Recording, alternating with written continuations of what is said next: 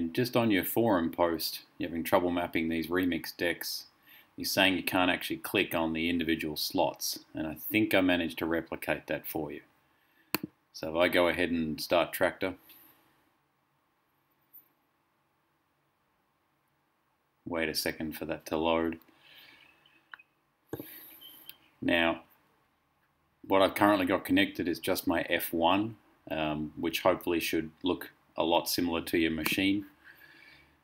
If I go to my controller manager, and that machine mapper you're using is using the legacy controls, I assume, because it's an older mapping.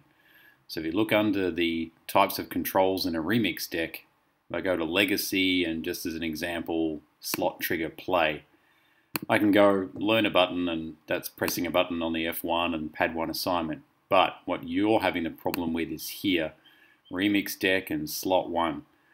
And it seems that you can't select any of these slots except if you go down the bottom, because the menu actually expands far enough. The little trick I found was to make the controller manager window bigger. At least on Mac this works.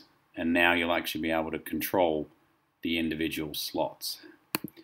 Now, that's the old way of working with the sample decks, not so much the remix decks, and that's for legacy mappings like yours.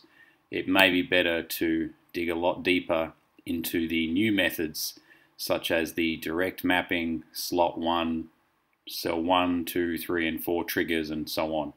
These are the newer ways of interfacing with the remix deck. Alright man, hopefully that helps you.